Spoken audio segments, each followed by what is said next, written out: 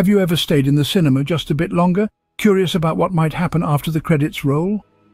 This seemingly modern phenomenon, the post-credits scene, actually has roots that stretch back decades, evolving from a quirky rarity to a staple of cinematic storytelling that keeps audiences glued to their seats until the very end. In the early days of cinema, films typically showcased their credits at the beginning.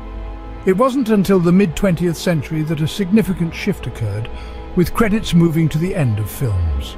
This transition opened up a new creative space, the post-credits scene, which filmmakers began to explore with enthusiasm. The first known instance of a post-credits scene dates back to 1966, in the spy film The Silencers.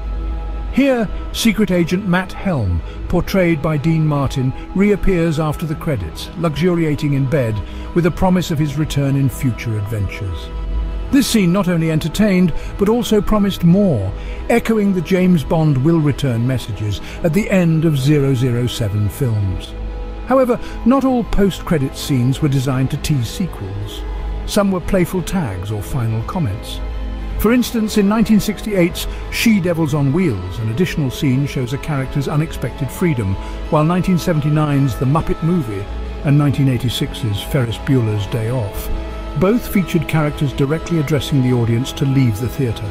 The practice of using post-credit scenes to hint at future films gained more traction in the 80s. Films like Young Sherlock Holmes and Masters of the Universe resurrected defeated villains, teasing audiences with the prospect of a sequel.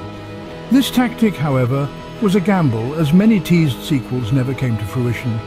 The real popularization of post-credit scenes came with the Marvel Cinematic Universe. Starting with Iron Man in 2008, Marvel used these scenes to weave a larger narrative tapestry, linking individual movies into a cohesive universe.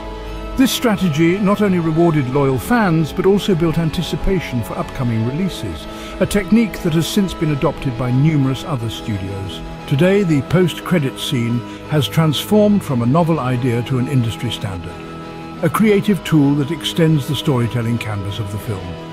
It invites audiences to wonder if the final scene is truly the end or just a pause before another beginning. Now think back to all the films you've watched. What post-credits scene stands out as your favorite? Did it leave you excited, surprised, or perhaps wanting more?